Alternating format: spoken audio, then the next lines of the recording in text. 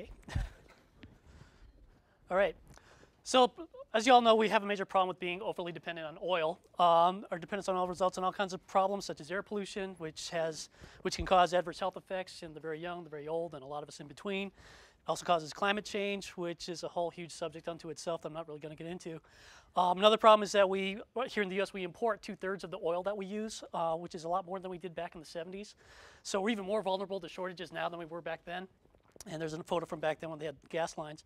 Right now we're importing over 13 million barrels of oil a day.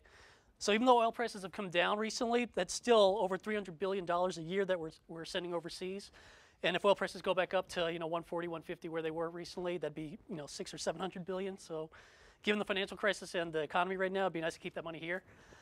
So one solution is to reduce your personal oil consumption. But how do you maintain individual mobility? If you're not really into biking or walking long distances, you can get an inexpensive alternative fuel vehicle, unlike the really cool Tesla, which is way out of my price range. So I was looking for something that could basically handle my 10-mile round-trip commute. Luckily, I don't live too far from work, and it's only on surface streets. So there are a bunch of different alternative fuels out there that you can look at. And so the question is, which one do you want to get? So the Department of Energy, they have a really cool website which lists the pros and cons of different alternative fuels. They even have a kind of a store locator to show you where you can find different alternative fuels. You can just punch in your address, and it'll show you if there's anything near your house. So basically, that was a good starting point. So I ended up deciding to get an electric scooter. Basically, the fuel just comes out of a wall outlet. So I've got that in my house.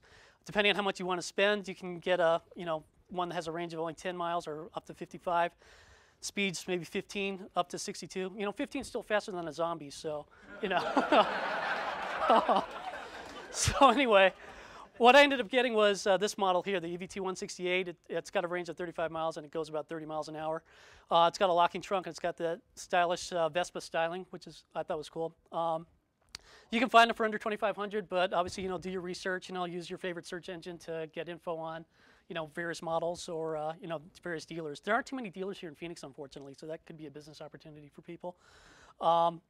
It's really economical to own. So basically, it only costs me 0.6 of a cent per mile to ride it. So I'm only spending $1.20 a month for my commute. And so if you compare that to driving a gas car, if you get, let's say, 20 miles per gallon, and you're paying $3 a gallon for gas, you're paying about 30 bucks. So I'm saving right now. I'm saving $29 a month versus driving my car to work. And if you go the full distance that the scooter is capable of, I'm only going 10 miles a day. But if you go, the full 35 miles a day, then you could do 700 miles a month, and you spend $4.20 a month instead of $105. So you're saving over $100 a month by riding an electric scooter like that. So basically, the scooter could pay for itself in a little over 2 years, which is pretty cool. So if you think about it in terms of miles per gallon, it's like getting 500 miles per gallon. If you use the math with that same example. So that always kind of impresses people because right now we're kind of impressed if a car gets 40 or 50 miles per gallon. So 500 is a heck of a lot better than that. So the low-cost theme continues. They're cheap to insure. It's less than $100 a year, and registration is less than $10 a year. I don't think, honestly, that you could really replace a car with a scooter. It won't cover all your needs, but it can help you, cut down on your driving a lot and save you some money in the process. Another thing here, it's low maintenance. There are no oil changes, no valve jobs, nothing like that.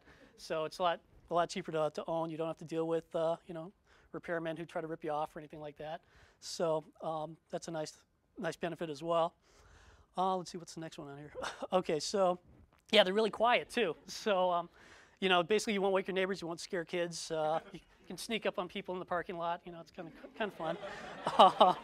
You have to be careful not to startle them. I've done that before. But yeah, so it's another nice thing.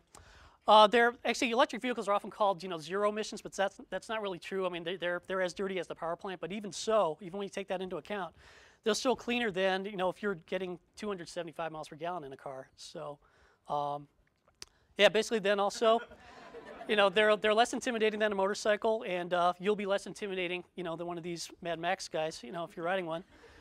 People who have no experience riding one usually have no problem picking up the scooter and riding it. Let's see. So basically, if you're green, if you're a scooter rebel with a cause, you'll save money, you'll help save the environment, and you'll help break our oil addiction. And that's pretty much it. Yeah. Thank you.